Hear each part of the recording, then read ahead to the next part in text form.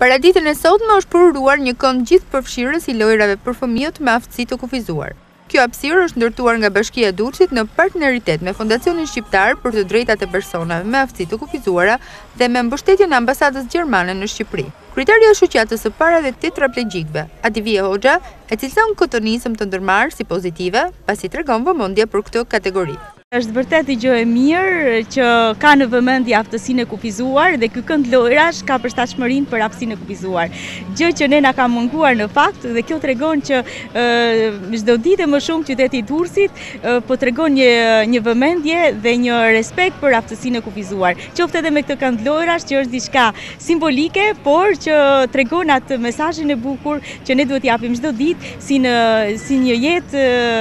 normale për të gjithë, një qytet gjithëpërfshirës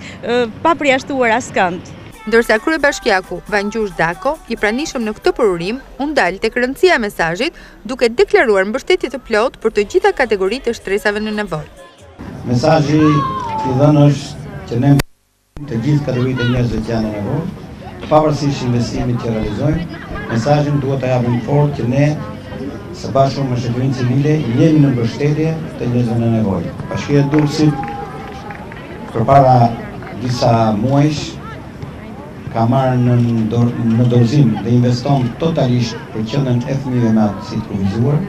një investim i nisur nga shoqata Seven Children, e cila u pasua pasaj dhe ka marrë financimin totalisht të Bashkisë Durrësit për këtë grup fëmijësh të cilët janë në Durrës me aftësi të kufizuar. Janë 25 fëmijë të cilët marrin shërbime nga kjo qendër rezidenciale ditore, e cila është në dinamikë të vazhdueshme sepse vinë fëmijë të rinj në këtë qendër, marrin shërbime, largohen ata të cilët përmirësojnë jetën e tyre dhe ne jemi duke ndjekur dhe po financojmë për të rritur dhe për të hapur edhe një qendër të re.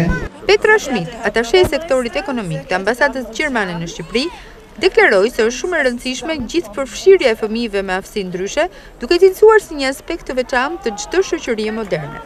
Pjesë e këtij aktiviteti ishin edhe fëmijët e shkollës speciale të fëmijëve me aftësi ndryshe, të cilët kaluan momente zbavitëse në shoqërinë e njëri tjetrit, por edhe të fëmijëve të tjerë.